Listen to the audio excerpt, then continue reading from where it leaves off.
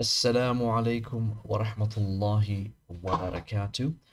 To my respected brothers and sisters out there, I hope that you are all in the best of health and iman. Okay, so this video is again going into this book here. This is the intermediate book. Okay, and this will be part 2.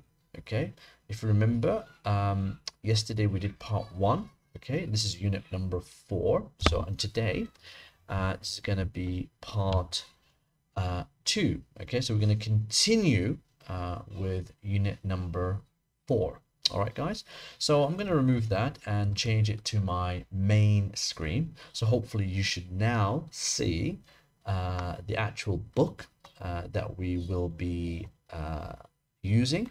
And also, let me just put my highlighter on, my yellow highlighter, to make it easier for me to point to something. So yesterday we looked at the conversation between these teenagers, right? One of them was named Steve, the other was Toby, I think. Yeah. So we looked at the conversations and we understood that that there are the use of have to, the use of can, and the use of allowed to. Okay, so these are all modal verbs. Okay, and when we talk about these modal verbs, sorry, they do express something, right? So if you remember, I mentioned like when we use modal verbs, we sometimes can express permission, we can express obligation, request, offer. So there's a number of things. Okay, so to remind ourselves, if I just go to my Word document, okay, so when we look at the word have to, okay, what does this express? Okay, now this have to expresses what we call obligation. That's something that something that needs to be done. Okay, all right, it's not something that you can think about and decide to say yes or no. It's something that you really need to do. Okay, guys, good. And the other one was if I remember, the word can. So can is what we can say is an ability. Okay, something that you have a skill, you know how to do something. All right, and finally we have another one called be allowed to. Okay, so be allowed to. Okay, and by the way, the verb be allowed, the be can be an is, it can be an are, it can be a was, or it could be a were, depending if you're talking about the present tense or the past tense. Okay, guys, so I'm just going to highlight that in red just so you don't forget. And this expresses what we say permission. Okay, permission. All right, guys, so this is what we need to think about. So have to is an expression of obligation. Okay, maybe not red, maybe I'll just use a color instead. What color would be nice? Can I use red? No, red is too much. Green. All right, I'll use green for now. Okay, and then ability as well. And here we have permission. Okay, so these are the expressions. So these are all guys. These are all modal verbs, guys. Okay, so I'm just write it on the top as a title. Modal verbs. Okay, good. Hopefully this all makes clear. It's very simple. Right, let's go back here. Okay, so we're going to continue today to the next page. Okay, so first thing, let's look at this blue box. Okay, so this is a good time to review the grammar. This is what we were just talking about. Here, okay, we have the 3 modal verbs. One of them is I am allowed to. See, the verb be is changed to the word am. Why? Because we are using the subject I, right? So actually, let me just see if I can make it bigger by using it like that. Okay, so we're using the subject I. Tamam. So here we can say I am allowed to stay up late at the weekend. So I am allowed, meaning I have permission to stay up late. Here it says I can stay up late at the weekend. So when I say I can, meaning that I have the option, the ability to do it, right? And the last one is I have to. Okay, I have to stay up late at the weekend. So when someone says I have to, meaning that, it's not a choice, they it's something they need to do, right? They have to do it. It's an obligation, right? Good. So look at this question here. Here it says, which sentence expresses obligation and which sentences, this is now plural, expresses permission. So it's safe to say the last one, okay, I have to, this one expresses, okay, sorry, this one expresses permission, okay, I have to, and oh, sorry, my apologies, I'm just getting myself ahead there. This is expresses obligation, my apologies, obligation. Let me just delete that. Boom, boom, get out, get away, get away, get away, get away, get away. Okay, good, it's gone. Right, so let's go back to writing again. So, yeah, so now, so allowed to, okay, I'm allowed, so I have to, this is obligation. Okay, this is obligation. All right, or I could just put my little mouse and point it to this word. And the other two, which is I'm allowed to and I can, okay, they can both express permission. All right, so can also express ability to do something, and we can also use can when talking about permission. My mom said I can do that, so this is kind of a permission, right? Good. So let's have a look. The next part, number 2, okay, this is number 2. Complete the sentences with have to or don't have to. Okay, so this is an obligation, have to, don't have to. So let's figure this out. The first one says children go to school. So I think we can agree that children, right, have to go to school, right? They've got to go to school. That is, part of life. The next one, very rich people and then work. So rich people, do they need to work? No. So rich people don't have to work, guys, okay? Lucky them. The next one says you, something, go to England if you want to learn English. So the question is, do you have to go to England to learn English? Of course not. You can learn English anywhere in the world, right? Because we have teachers like me and teachers everywhere who can teach you from the very beginning up to advanced, right? So here we have to say, you don't have to go to England to learn English, right? We don't need to, okay? And the last one here, it says, in England, okay, you and then drive on the left. So here, for example, I'm currently living and working in Saudi Arabia. So when we drive, so we drive on the right side, right?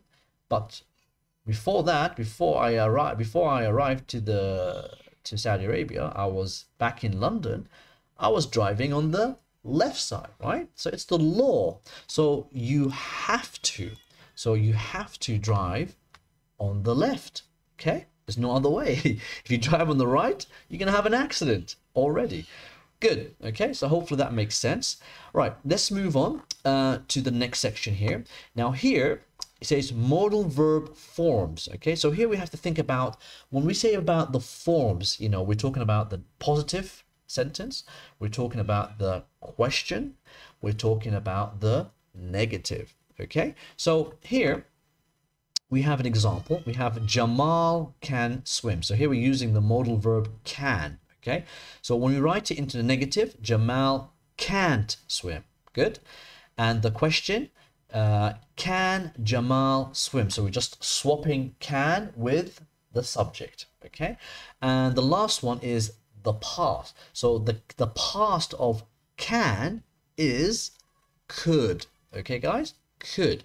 So we have to do the rest, do the same thing for question 2, 3, 4, and 5. Okay, so let's try and do this together. So the first one is I have to wear a uniform. So let's go back here.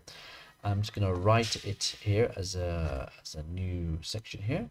So the sentence is I have to wear a uniform. Okay, so here, guys, you can see that here we're using have to. This is an obligation, right? Okay, so first thing first, how do we write this? Okay, how do we write this first in the negative? So the negative for the word have, remember, have to doesn't look like a modal verb, right?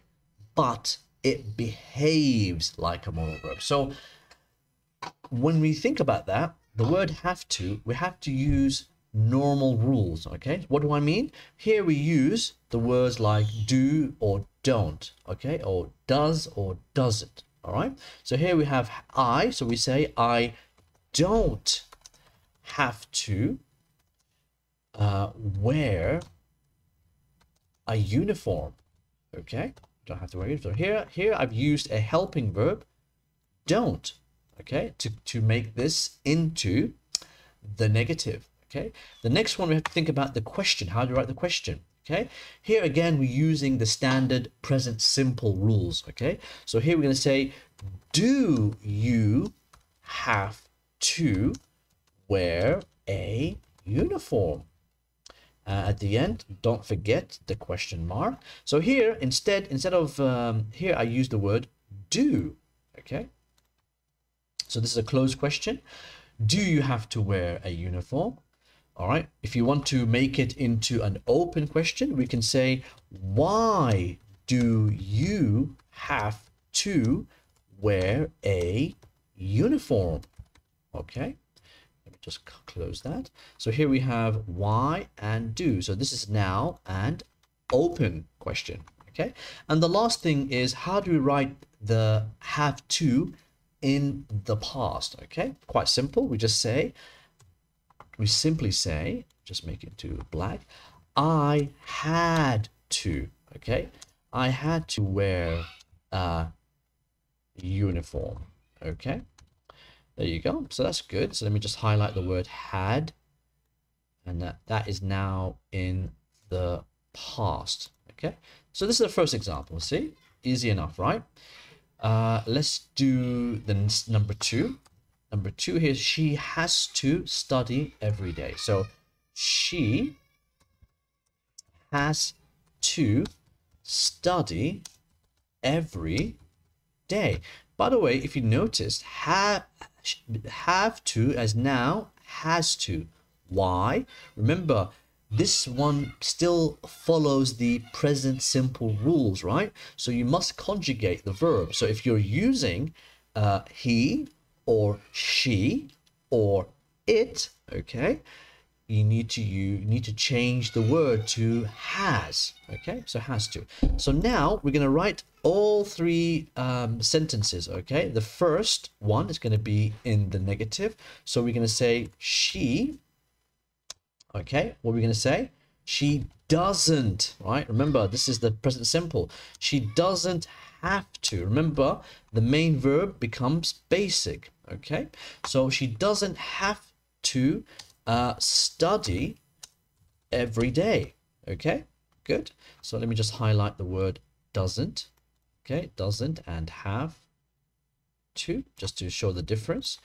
And then we can write the question by saying, does she have to study every day?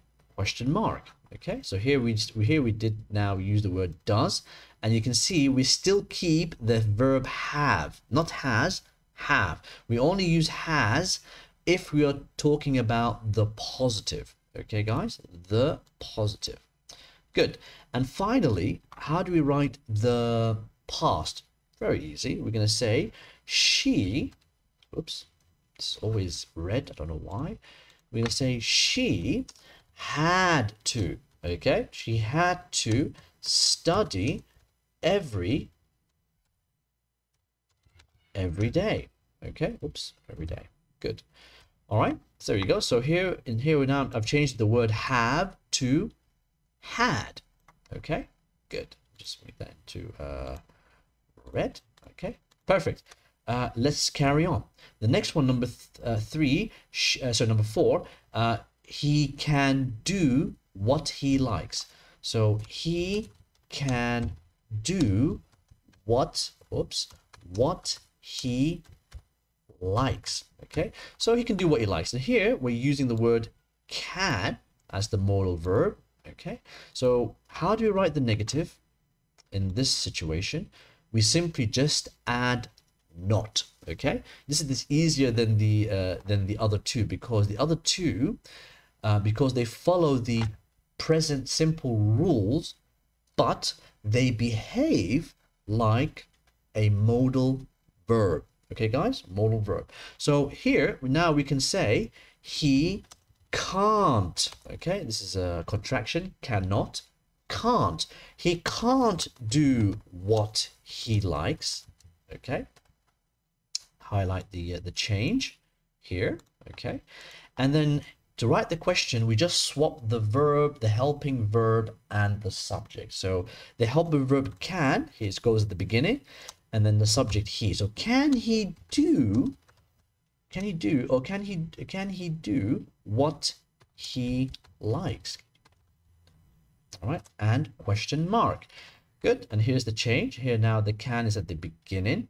Okay, good. And you can see do is always basic, right? So when we think about the modal verb, like the words can, the main verbs always stays the same. Okay, guys? And finally, the past. Okay, what's the past of can? You should know by now. It should be could. Okay, guys? Could. So he could do what, okay, he. Now remember, now here we have another verb, likes. Now we have to change that also in the past. He could do what he liked, okay, with an ed, right? This is a regular verb. All right, so this is can be, don't forget that, you know, you have to keep the sentence in the correct tense. Okay, so here we have could, and I've changed from can, this is red, and also I changed likes with liked. Okay, all right, perfect, excellent. So that was easy peasy.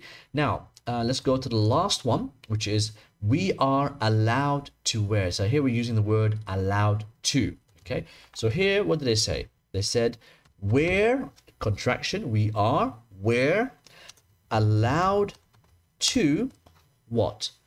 Wear jeans. Okay, they can wear jeans. Okay, now here to write the negative, remember this one behaves like a modal verb, okay, but it doesn't look like a modal verb. So we have to think about the same rules when writing in the present simple.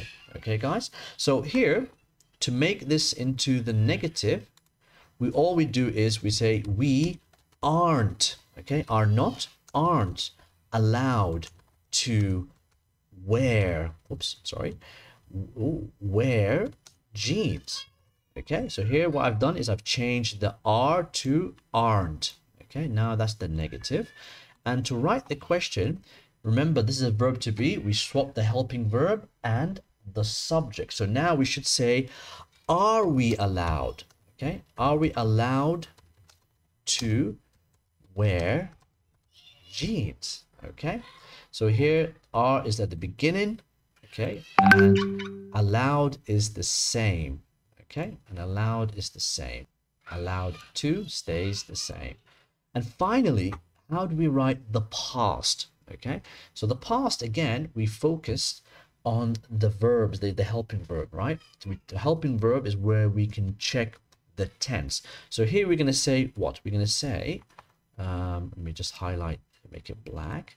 Then we can say, okay, we're going to say now we were صح allowed to wear jeans. Okay, we were allowed to wear jeans. So now you see, I changed the word are to were. Okay, and that's all I did to make it into the past. Okay, guys. So here we go. We have were. Okay, we were allowed to wear jeans, and that's it. Perfect. You see, guys, this is a good exercise there to help you guys pick up and understand the differences between can, have to, and be allowed to. Okay, very important. Come on. Right. Okay. Now, here is just a simple chart and you can make sentences by combining part A, part B, and part C. So, for example, I mean, there's an example right here on the top. I don't have to do the cooking. Okay, so for me, what's true for me? Let's say, let's say my parents, okay, don't have to go to work. Why? Because they are retired, right? They're retired. You know, they don't need to work anymore. Okay, so we can make many sentences of that. Okay, good. For today, this is going to conclude today's class. I'd like to thank you for your attention and focus. Hopefully you guys have understood. If you have any questions or queries for my students, you know how to contact me. For anyone else, please, write a comment. Again, thank you very much. Have a lovely day. Take care. Assalamu alaikum wa rahmatullahi wa barakatuh.